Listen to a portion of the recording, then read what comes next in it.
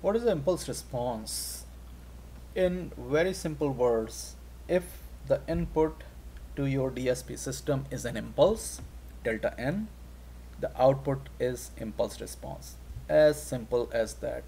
So if I give you a problem and I ask you, calculate the impulse response of the system, you're not going to come back and ask me, hey, you're not giving me any input. If I ask you, you have to calculate impulse response, your input is an impulse delta n. So in the past it has happened that a student asked me what is the input. Again, impulse response, if impulse response is inquired, input is an impulse. What is the importance of impulse response? So impulse response basically characterizes your digital system, as simple as that. If you know the impulse response of your system, you can find the output for any input. If you know the impulse response, you can find the output for any input, whether you know the difference equation or if you don't know the difference equation, right? So impulse response is extremely important, and from this point on, every system, every DSP system will be described in terms of its impulse response, whether we are in time domain or when we move to frequency domain in chapter number 4, then the impulse response is going to be defined in the frequency domain, in the Z domain. So again, you're going to calculate the impulse response using input to be impulse, and how you calculate the output of a system using impulse response. So there's a method called convolution, which we're gonna study in this chapter. The last chapter of this is convolution. The last topic of this chapter is convolution, which is for the next week actually, not for this week. But when you apply a convolution process between the impulse response and the input, you get the output, right? And here I'm showing you what a convolution is. So it is represented by asterisk here. So yn is equal to h of n, which is the impulse response represented by h impulse response convoluted with x of n. And convolution actually is a commutative property, so you can also do x of n convoluted with h of n. So once again, if you know the impulse response, you can apply convolution, and then you can find the output of any digital system. And actually you will see in the frequency domain, in the Z domain, in the future chapters, that convolution process becomes multiplication process in the Z domain. And most of the time actually when we are working, we prefer to work in the frequency domain because the convolution process becomes very simple, a multiplication process. And once you find the value of your system in the frequency domain, in the Z domain, then we go back to the time domain and convert it back using inverse Z transform. So instead of applying a convolution process, we apply a multiplication process in the Z domain between the impulse response h of z and the input x of z, and then calculate y of z and go back into the time domain using the tables, the Z transform table. You're not going to do any calculation of Z transform by hand in this course, of course. You're just going to use tables. Anyways, that's just a tangent. Let's come back to this. So how impulse response is going to be calculated for any system? Look at example 3.10. You have, this is the same system as it was given in 3.8 example. Yn is 0.5 xn plus 0.7 xn minus 1 plus 0.9 xn minus 2, a difference equation.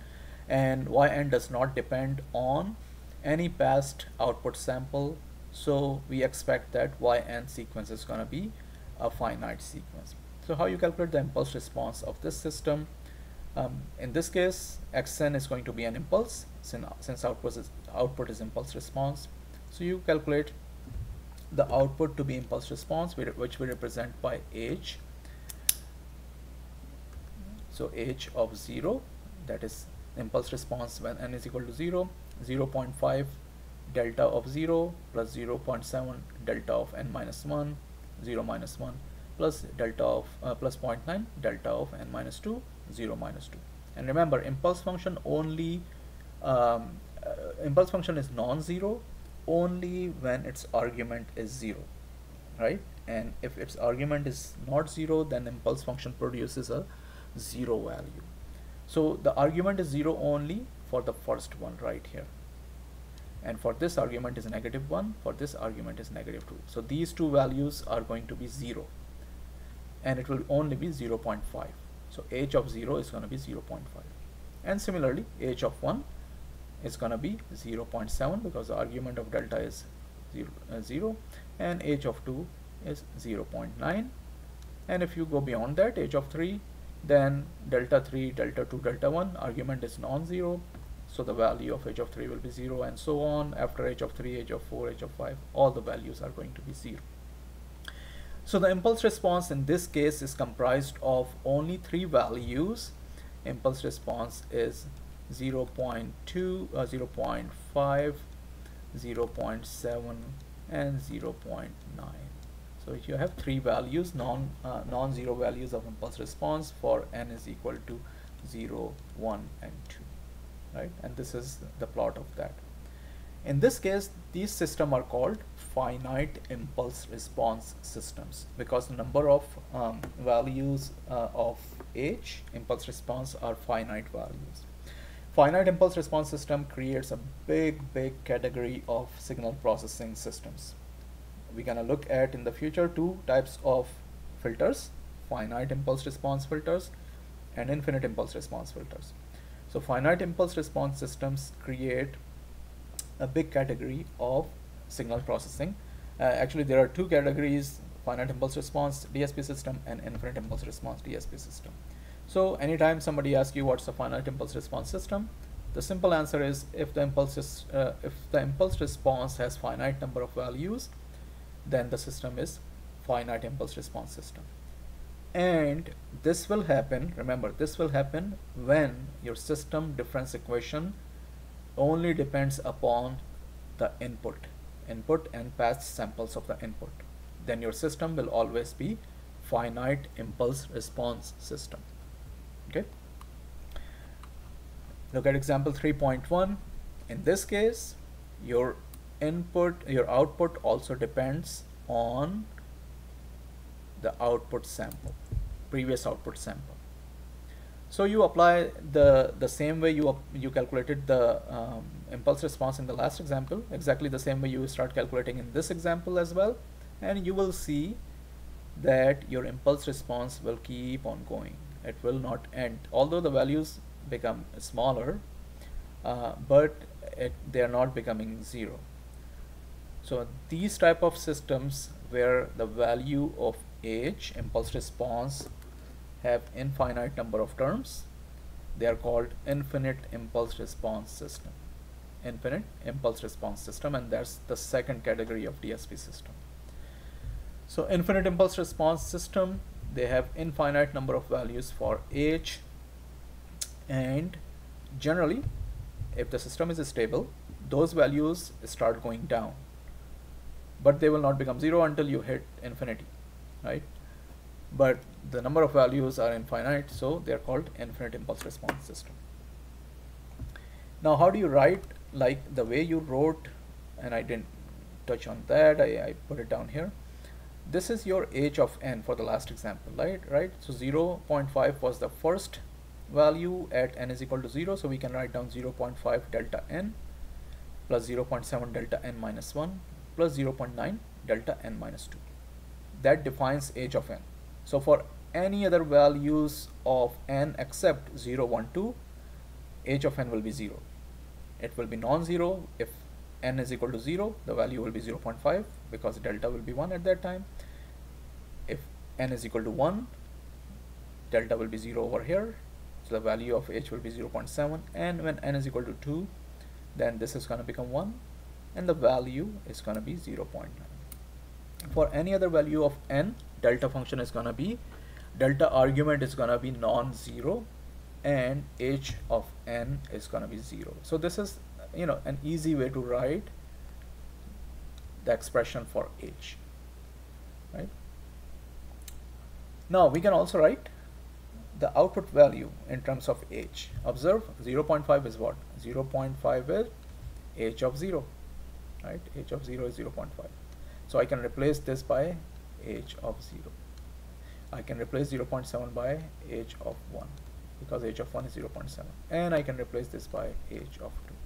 And actually this expression, which is 3.2, this expression is the convolution expression.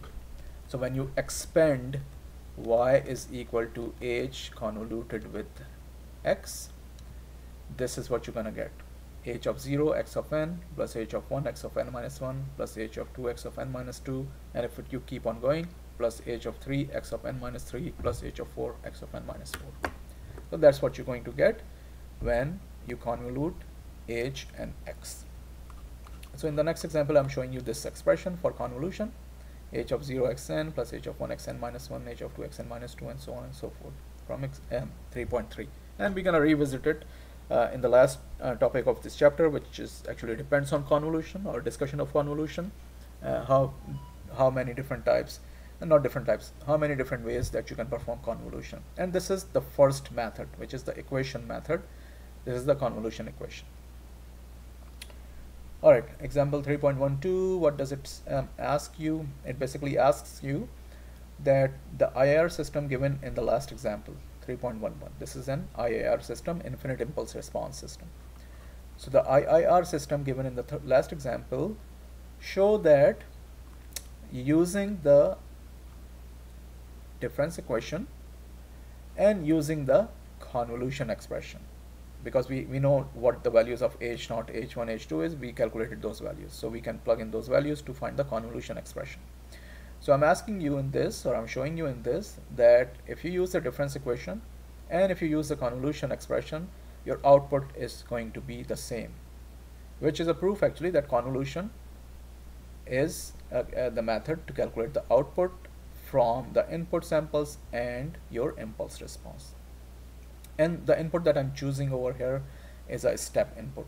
So xn is equal to un, which is of course 1 for all the values of n greater or equal to 0 and 0 otherwise. So go over this example. I don't want to read through it. You can go over this example and you can see the equivalency through both methods. So both methods are going to give you equal values, which proves that again convolution is a valid method to calculate output of a system from impulse response and your input.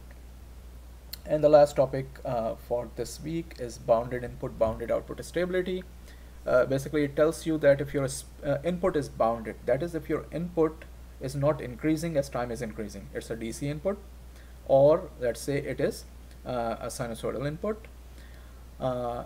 So if the impulse response terms of the system, they are decreasing with the time, as n is increasing they are decreasing, then for any bounded input your output will also be bounded. That is, your output will also be, as time will increase, it is going to be it will approach to a constant value, or if the input is sinusoid, it will approach to a sinusoidal value, but it will not become unstable. That will, it will not increase with time.